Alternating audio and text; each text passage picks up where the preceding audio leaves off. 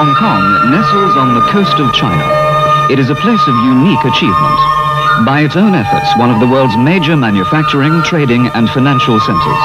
It is truly a meeting place of East and West. The 4.5 million people of the colony are proud of what they've done and of what they've made. The royal visit is a significant occasion, and Her Majesty the Queen and His Royal Highness Prince Philip were received with very real excitement. Kai Tak International Airport, a historic occasion. Never before has a British sovereign visited this place.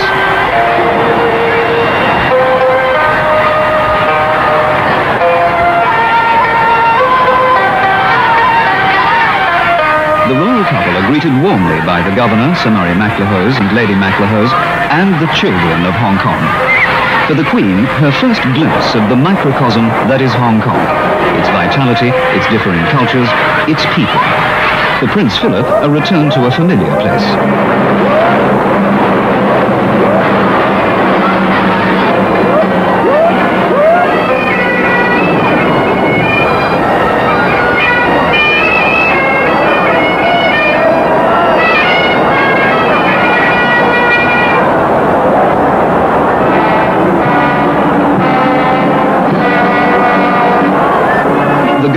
Is drawn from the 6th Queen Elizabeth's own Gurkha rifles.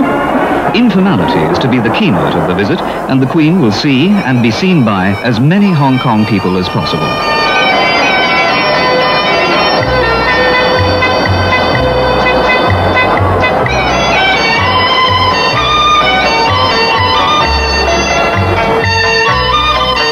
Sir Yut Kyung Tan, senior unofficial member of the Executive Council, speaks at a Chinese banquet in the City Hall.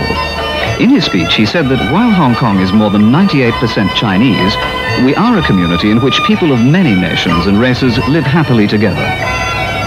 I am most grateful to you for your kind and wise speech, and for this coin you have given me on behalf of the government of Hong Kong.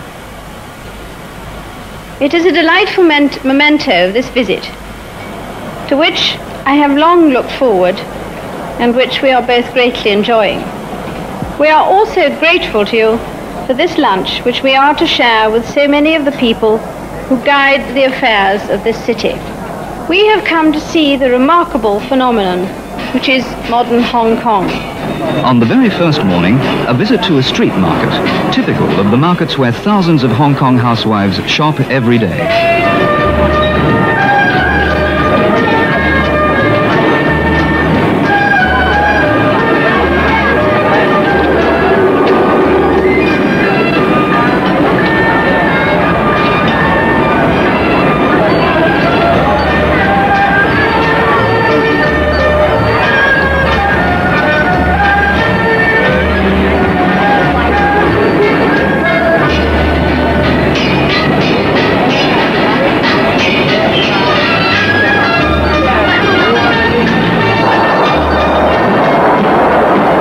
Next, a modern swimming pool complex.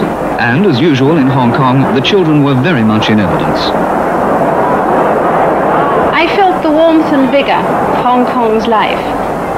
I also saw some of the oldest and newest of public housing, and heard of the work in hand and further plans being drawn up for major housing development.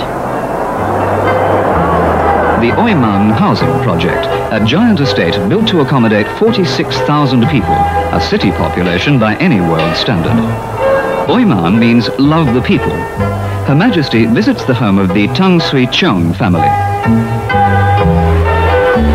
and signs her name on a Chinese scroll which will be treasured by the family for generations.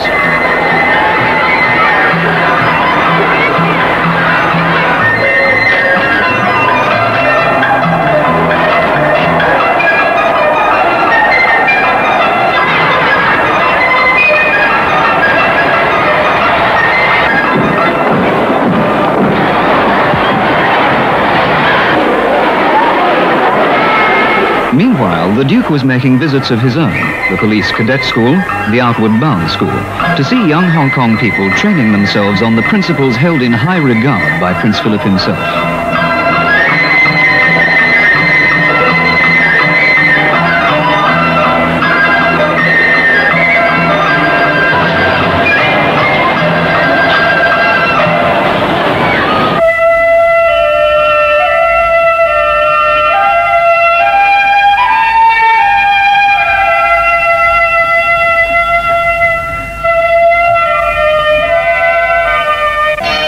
royal couple visit Progress Hong Kong, an exhibition of Hong Kong industry and modern and traditional products.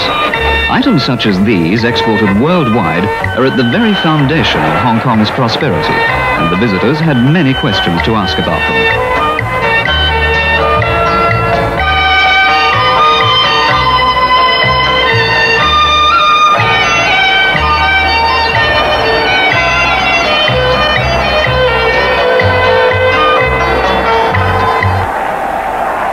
Excitement of another kind at the Happy Valley course of the Royal Hong Kong Jockey Club. The royal couple see the Queen Elizabeth Cup race run for the very first time. 40,000 punters and guests cheer the runners to the finish on the floodlit course. Her Majesty presents the trophy to the proud owners, and the winning jockey presents the Queen with a bouquet. Chun Wan, the center of Hong Kong's textile industry, provides the venue for traditional Chinese entertainment. The Queen dots the eye of a fearsome-looking dragon and brings it alive in legendary style to perform a spirited dance of welcome.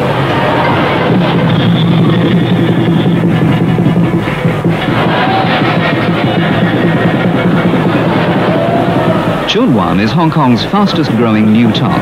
Its population of 400,000 is expected to double in the next decade. The Duke arriving at Kwai Chung to see the massive container terminal, where ships are turned around faster than anywhere else in the world. 40% of Hong Kong's cargo now arrives in containers, mostly through this complex.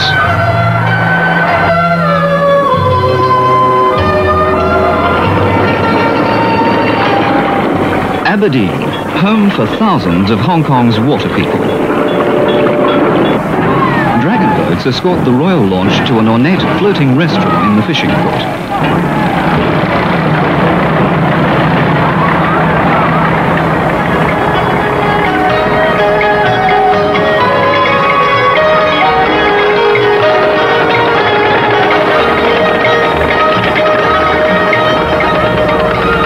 Huge barges provide floating stages for shows ranging from kung fu to Chinese opera.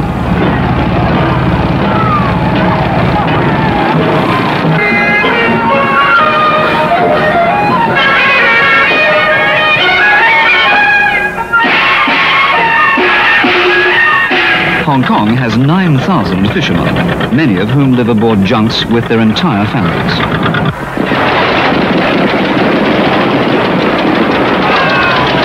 The grand finale, a pageant in Kowloon Park, right in the heart of Nathan Road in the busy tourist and bargain shopping area of Kowloon. People from all walks join to provide one of the most spectacular events ever staged in Hong Kong.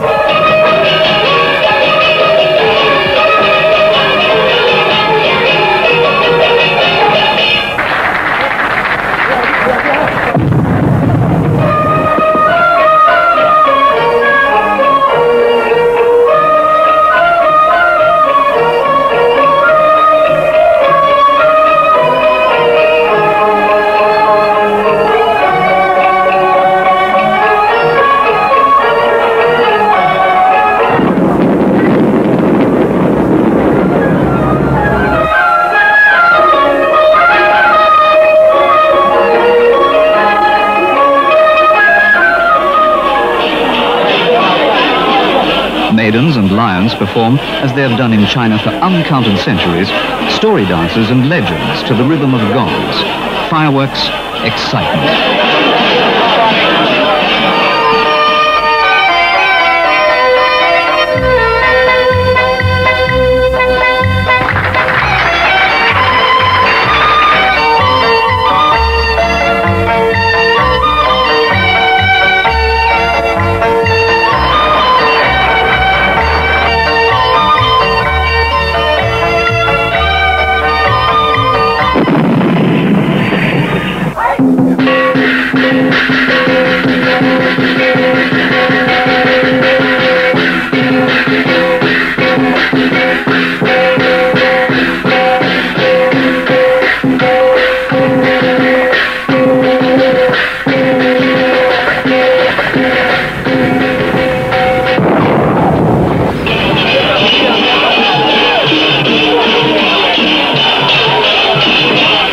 The Queen, in glittering tiara, and the Duke watch fascinated as a never-to-be-forgotten spectacle is unfolded.